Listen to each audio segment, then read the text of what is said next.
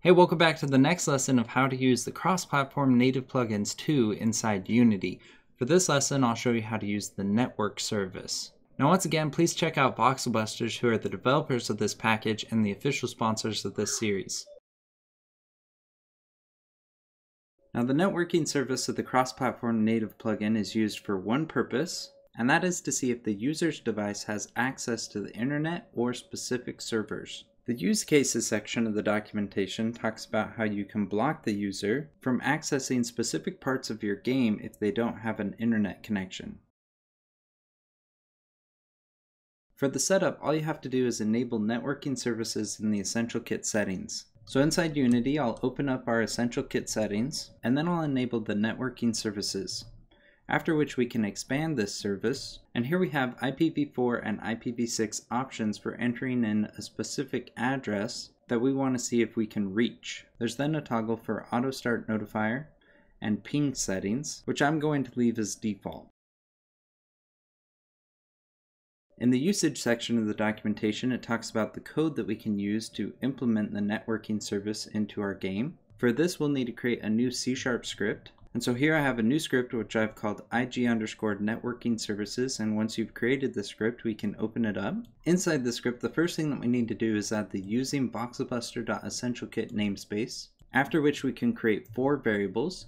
The first, like in all these videos, is a singleton of this script, and so I have public static IG networking services, and I've called this variable instance.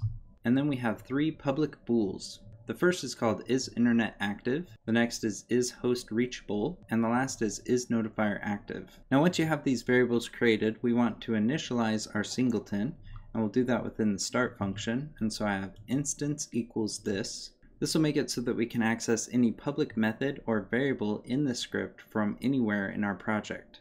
From here we can jump back to the documentation, and we'll copy this segment of code which contains an onEnable and onDisable function. We can then paste these into our script, and you might recognize that within our onEnable function, there are 2 events that we are registering functions to.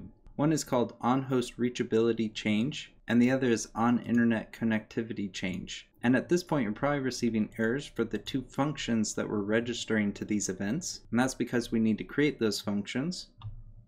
And so we'll jump back to the documentation, and in the next section of code you can see those 2 functions being created. And so we'll copy this section of code, and we'll paste them in below our start function. Now there's a note in the documentation that says we can either listen to the general internet connectivity or to a specific host. But if we're listening to a specific host, then we need to set that host address in the Essential Kit settings as we've already talked about.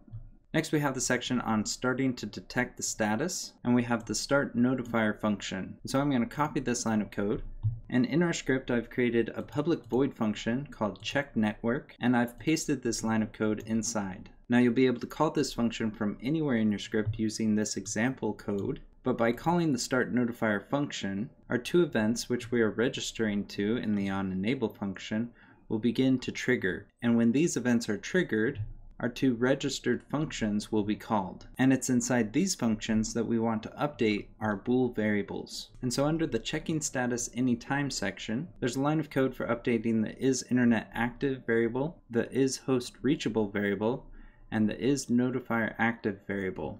And so I'm going to copy the first line of code, and I've added it to our onInternetConnectivityChange function. We can then copy the second line of code, and I've added it to our onHostReachabilityChange function. You can also delete the bool type before these lines of code because we've added these as variables up at the top. And then once again, after updating these variables, you can access these variables from anywhere in your project using the singleton of the script because these are public variables. Now in the last part of this documentation, there's another note that talks about how if you're not going to be checking the status of your network for a period of time, then you can stop the notifier. And so we'll copy this line of code under stop detecting the status. And here I've created another public void function called stopStatus, and I've pasted this line of code inside this function. Once you have the script, we'll go ahead and save it and go back to Unity. Inside Unity, all we need to do is create a prefab to hold this script. And so I've created an empty game object, which I've called networking service. I've then attached the script to our object, after which we can make a prefab out of this object by dragging it into our project window.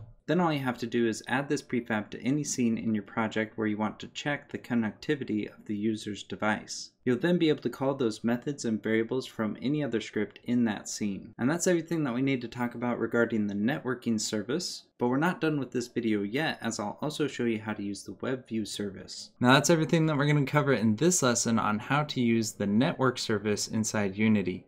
If you like this video, make sure that you give it a thumbs up and leave any questions you have in the comments below.